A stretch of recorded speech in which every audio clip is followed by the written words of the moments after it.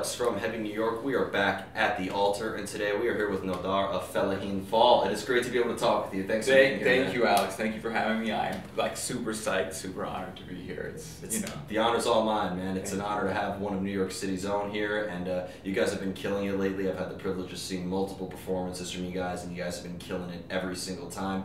And I gotta say that your last album, Tarakan, was absolutely beautiful, definitely a good soundtrack to the lockdown of 2020. So what can we be expecting from Fellahin Fall in the future? Are you like making a direct continuation of Tarakan, or are you going to surprise us even more and step into more uncharted territory? So truthfully, you know, Tarakan and even that first EP, the self-titled, it's one concept. You know, it follows this character, Tar, right, Tarakan. It's actually the word for cockroach in Russian. Yeah, and Tarakan, and it's a projection of a character in the future. And, you know, I wanted to write like a concept album. I actually never did it initially, but as I started writing, I'm like, I'm really writing about the same thing, the same themes, from the same perspective, not necessarily my own. So I'm not narrating, you know, that album, or even the previous EP to it. It's you know, I started to become this character. So in the future, it's gonna be something a little different, because I'm no longer going to be Tarakan, or, you know, the narrator is no longer Tarakan. It's a little bit more personal going forward. You know, the EP is going to be called Urbana, you know, and I wanted, because, you know, we have a word, and I was like, how do I don't say urban, but like urban doesn't quite, I want like the whole, like the urbanity almost, you know, and I was looking for a word, and I'm like, you know what, I'm going to again go with like a foreign word and use urbana to kind of to push forward, because the city, you know, you know, I live and breathe it. You know, it's inside my veins. I've lived here for 25 years, and I feel like the urban aspect of the music is there. You know, I've said before that I don't want to LARP as like this Viking woodsy black metal. You know, it wouldn't be true. I can do it, and I have no problem with bands. Of course, it's cool when they do it, but it's not Fellahin Fall. And, you know, this next EP, the songs that you'll hear on it are gonna be, you know, I want to say urban, but, you know, I don't want the connotation of what do you mean by urban? Well, it is gonna be it's gonna be more contemporary. Yes, the genre influences are still gonna be gothic metal. It's still going to be doomy, but it's going to be a little bit different. Well, what I wanted to ask you actually is, because this metaphor and this concept that you've addressed in the first two albums I find very interesting. Is this like cockroach metaphor in a way? Is this like an external metaphor for something else, whether it be in your personal life, or were you kind of like expressing sort of like a made-up character outside of your own personal self? So, I mean, of course, it's hard to separate the personal, right? So there's always going to be a little bleed through, but, you know, if you've read Kafka's like Metamorphosis, right? And that kind of like, you know, the idea of transforming into a bug. You know, I felt with Tarakan, I mentioned a man in the future, crushed by losing his humanity, whether it be technological. Specifically in this case, there was a lot of technological advance, a lot of him losing that organic kind of human existence. It's becoming something new. So I wanted that metamorphosis. That's why I chose the bug, the roach. You know, what is our bug of the city? You know, it's a roach. It's a, you know, it goes from crevice to corner, under everything, survives. Meanwhile, these gargantuan, and, you know, from the roach's perspective, these people or the buildings are kind of crushing it or could kill it at any moment. And I wanted to express that existence. That's why you have that kind of roach, that insect that marches through.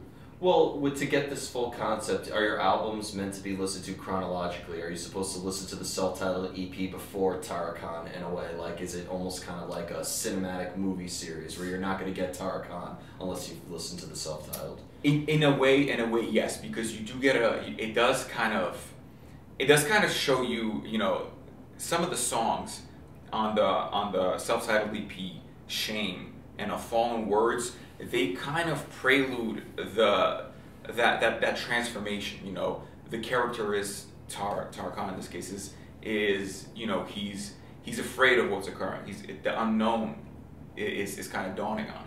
And then you can think of Tar Khan as his kind of like exploration. You know, so if you wanna think of the story in its nascency as the self-titled EP, then the actual story, the lived experience of this new kind of transformation would be Tar Khan, would be the full length. Mm-hmm. Why do you feel that the music that we have of Fellahin Fall, because, you know, I've compared you guys to My Dying Bride, Catatonia, some typo negative in there. I've seen some like real gothic elements. I think people even who listen to a band such as His Infernal Majesty could appreciate you. Why do you feel that the style of music of Fellahin Fall was always the best way to sort of demonstrate this story? You know, that's a good question. It's one of those kind of what comes first, the story or the music, you know, the aesthetic or the sound. And it's difficult to say why I felt that this style was what would best kind of bring about the story, or maybe it was the story that brought about the sound. Again, they kind of happen at the same time. I write from a very so when I write these songs musically, I don't write the lyrics first, but I do feel the emotion first. So like I know what this song is without putting words. If you heard any of our scratch tracks, which you haven't, I'll show you them. They're actually mumble tracks. You'll hear that I'm saying vowels and consonants. I'm singing them, but they're not really words. They're mumbles. You're listening, like, what am I saying? Me, he, she, be, you know, I mean, these E's, these O's, these long A's, but they're not words. But even though I kind of know that this song is longing. You know, all the songs have a bit of longing. They do. Even the new ones. This is just a piece of me that's gonna stay like an artifact of let's say Nodar, the person that's gonna remain in the songs. So it's hard to say why, you know, what is it about the style that informs the story, or what is it about the story that informs the style? They come together this way. I've always liked slow music. I've always liked dark music. It's just what I grew up on. It's what I feel at home with, and the way that I choose to express myself melodically. Yeah. When it comes to, you know, using this dark element, though, you know, I can tell that you put a lot of your emotion. Again, I saw you play live, and I could tell you get lost when you perform. And the same goes for all of your fellow bandmates. So, like, do you and Raphael and everybody like need to kind of be in the same headspace emotionally when writing the music together, or could maybe, you know, all of you feeling differently actually help enhance the sound of Fellahin Fall? Well, you know, here's the interesting part. So the entire first EP and album I wrote by myself in the basement, all the tracks, minus the drums because I can't drum. And I wound up recording them all at the studio. I played the guitar, the bass, I did the vocals, I did the keyboards. My brother Eugene, who drums for us whenever he can, he did the drum work. I basically just woke him up. I was like, Eugene, I need you to come lay down drum tracks for these songs. You got about a week to learn them all. Because I wasn't sure, like I really wasn't sure I was going to record this album. I wasn't sure that's the way I wanted to go. I'm like, yeah, this is what I'm doing. But then I'm like, yeah, you know what? I'm going to put this on not on tape, but I'm going to put this in the hard drive, you know, because we don't record on tape anymore. But and then, you know, I found Patrick, the lead guitar player, Patrick Riley, and, you know, he liked the sound right away. And I'm like, I need additional leads, especially solos. If you hear the solo in That Night and the solo in The Fallen Words, he came in and he really needs to feel the music. So he needs to get into it. And you can almost tell by his solos, they are very, he's an emotional player. He needs to feel it. He will not, if he doesn't feel your music, he's not going to play it. Like you can almost tell, like he needs to like it, and then, well, you know, he's a professional, he'll play anything you ask him to, but, you know, when you hear that minutia, you know, what makes that bend just right, he has to feel it. He's one of those players who, you know, he'll sit down and he'll play truly from the heart, not what, you know, it's supposed. Any one of us can sit down and write a solo and say like, okay, this is gonna make sense melodically. It'll sound good. I can write a million solos that sound good, but can I write one that sounds right? Patrick has that ability because he feeds into the emotion of the song. There's a difference between sounding good and sounding right. And I'd imagine, too, because, you know, Patrick played with Tinker Cavalry, and, you know, Raphael played with Finnemore, so, like, I feel like your band is almost like a Doom supergroup in a way, where I feel like maybe all of you bring individual talents that really enhance the sound of Fellahin Fall, right? Yeah, I mean, that's, you know, when Finnemore broke up, I was like, what am I doing? Because I was playing keyboards, obviously, for Finnemore, and I was like, Raphael, I'm working on some songs, and I'm thinking about recording them. Do you want to play, you know, guitar for this other band?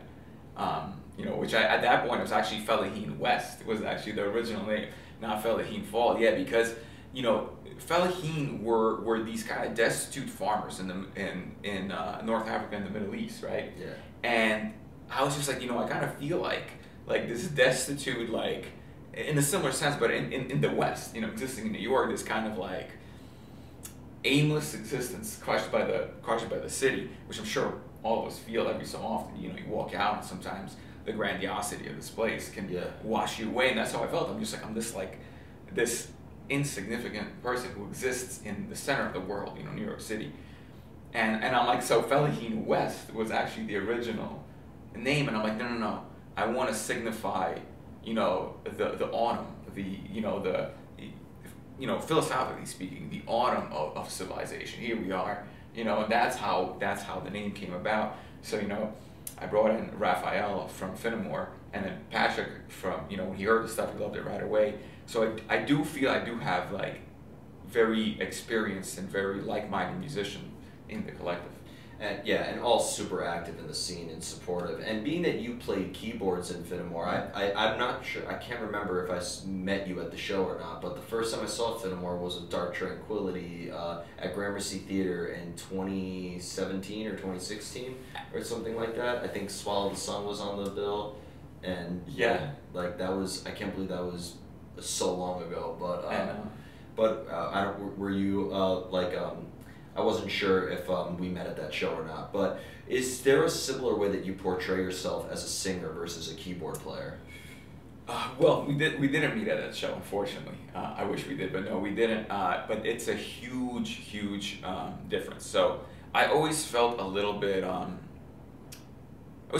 constrained on the keyboard. You know, when I'm on the stage, I need to, as you can say, I need to get into it. I need to really feel the energy of the song. And when you're playing keyboards, you know, it's a very, you know yourself, it's a very delicate instrument. If you start jumping and swaying and headbanging, you're going to start making mistakes. And while some mistakes are okay when you're in it, after a while you start making so many mistakes that, you know, no one's enjoying it, you know. And the difference is in that aspect it's there, but also it's much more personal to be the vocalist, you know. Yes, every single member is important when you play on stage, but you take on I don't want to say a different responsibility, but it's you're exposed at a different level. Yeah, but I'd imagine that the melody and the emotion that's channeled in, because the keyboards have their own sense of melody, that maybe that melodic background in a way may help how you express your voice too, right? Well, yeah, for sure. I mean, all the vocal melodies are written on the keyboard first. So I'll sit down. The way all Fellahin Fall songs start are on the keyboard. I sit down and I'll just start playing chord progressions. It can be the same ones I played a million times, but something about today made this chord progression sound a little different. Maybe I'm playing it a little faster, maybe a little slower, maybe it's somewhat syncopated. You know, we're all using the same 8 notes in the Western scales, right? The same chords are beat. You hear them all the time. I can run a medley of pop songs and metal songs using the same chord progressions, you know what I mean? Yeah, the greatest hits of the last like 40 years will use the same 4 chords. Same 4 chords, but it's even true. It's even true in metal. You know what I mean? It's really the same set of chords. Why is it that one song sounds different? Yeah, it's instrumentation, arrangement, but something in that moment, this same 3 chord, 4 chord, 1 chord progression kind of melodic intro will capture it. So yes, you're 100% right. The keyboard does inform, especially in Fellahin Fall, the vocals. Of course. It would not exist without it. And I have 2 more questions for you. One is, going back to your live show, as somebody who has seen you play live before, you know, I could tell that you get very much lost into it. But when you're like in the studio or you're practicing, you know, there's probably got to be a little bit more focus involved to execute the song right. So would you say that the studio version of you is a very different energy than the live version of you, or does the same method behind the madness apply to everything?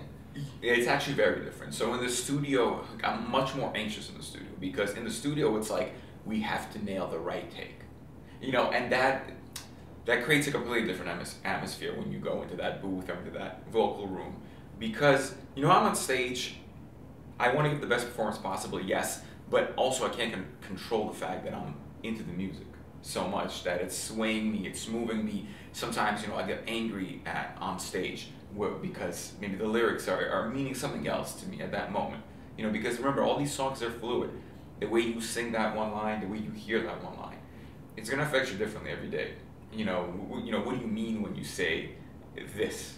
You know, like even the word this can mean, you know, can mean like the area, can mean the way you feel or whatnot, and that expression, can you capture that same expression in the booth? It's different, because again, the anxiety's rising. I'm like, I have to actually perform well, because, well, you know, I'm gonna put this on an album and then I have to hear it for the rest of my life. But yeah, so a different level of anxiety. Yeah, I mean, you know, with the performance, you want to execute it too, but like, if, God forbid, you make a mistake when you're playing live, there's nothing you can do about it. Like, there's no turning back with it, so you might as well just, you know, move on and keep going. But, you know, you make a mistake in the recording, you can keep going back and being faced with the same mistake over, and that's got to be tormenting in a way. Yeah, there, of course, you know, no album is perfect, and there are times when I'm listening to some of these songs, and I'm like, oh, I wish I didn't do that. Well, I wish I, you know, that I can change this, you know, but at some point, like with any creative process, I mean, you know, you obviously as a creative know this, you know, I doubt you've ever painted something that's perfect. I'm sure you look at your thing, your work, and you're like, oh, you know what, this could be, I can change this, I can change that, but then you will be changed through plenty of canvases in my days. Forever, you'll be changing forever. And that's something I think the years of being in Finnemore and now with Fellahin Fall is that at some point you have to be able to say stop. Yeah, you have to be. It's the biggest weakness. It's like almost the most complicated thing. But I think knowing when to stop is one of the greatest disciplines you could have as an artist. Oh yeah, and that's without a doubt. Sometimes, you know, you hear that you can actually, you know, you mentioned punching through a canvas, but you can do the same thing, you know, metaphorically with the song. You'll change it so much that it's atrocious and beyond repair, and you've ruined it. Don't punch through a mixer. That's way more expensive than a canvas. But yeah, that's for sure. Yeah. And the final question I wanted to ask you is, you actually kind of led me in very perfectly in the beginning, because I've heard you mention the word urban quite a few times, and that's how I describe Fellahin Fall, as well as, you know, like our mutual friends and like Nefarian or After Us. I call you guys urban doom. That's the style that I call you guys. So, and what I find unique is, you know, I've talked with bands extensively about the New York City scene, you know, the history of the hardcore scene, the death metal scene, and all that. For you, though, like, it almost seems like the city itself, whether there was a huge scene here or no scene here, I could tell that the city living here influences you as well. But, you know, being so active in the scene and stuff like that, you know, years with Finnemore, now with Fellahin Fall, and, you know, all of you bringing individual talents and dedicated, I always see at least one Fellahin Fall member at any show or any industry event I go to. So, does the scene itself also serve as a source of inspiration? Well, yes, of course. You know, the people that you meet in the scene, such as yourself, you know, they have an effect on you. You know, every conversation is important and, you know, gratifying, regardless of what the substance may be. It lives and breathes. And I told you this, you know, the other week. The scene lives and breathes through the people that are in it. They help inform each other. They push each other along. They, you know, without the scene, it's important. Yes, the city does inform, but the scene does as well. Yeah, of course. And again, I think it's awesome that you bring that like sort of urban aspect into your style as well. And like, I feel like you almost demonstrate both the excitement, but also the rather macabre nature that that is present through the city. Like a lot of people, like we've seen like in black metal, they describe like the isolation and the dreariness in like the forests or whatever. We may not have forests here, but we have concrete. We're a concrete jungle, and there's plenty of like that dismal aspect behind it as well. Yeah, absolutely. And, you know, a lot of that, you know, actually it's funny. While musically or sonically black metal doesn't influence the band, I feel there's that aesthetic continuum. You know, let's say Imperial Triumphant, right? They're also very much informed by the city. You know, this New York it's living here. It can be so overwhelming. You know, it can be so crushing. You know, it can crush your dreams and crush your hopes, but it can give you them. It can give you, you know, one avenue is blocked off, another one opens up. The city is truly something, and as long as Fellahin Fall keeps writing music, the city will inform that music. Yeah, well, that's a beautiful quote. That great way to end this conversation. So before we go, I want to thank you so much for your time, for such an awesome conversation. Thank you, Alex. What else could we be expecting from Fellahin Fall in the future, if you're allowed to say, of course? Of course. So we do have this EP coming out, Urbanon. It should be, you know, I don't want to give a date, but it's definitely going to be this year. We have a couple of music videos already. We have another one filming within a few weeks, and you know, we are super excited for it. Again, it's going to be, it'll be familiar, but it will be different. Familiar yet fresh. Yes, absolutely. Yeah. Well, thank you so much. Thank you, guys. Everybody, Fellahin Fall, new stuff coming very soon. This is Alex from Heavy New York, and we will see you next time.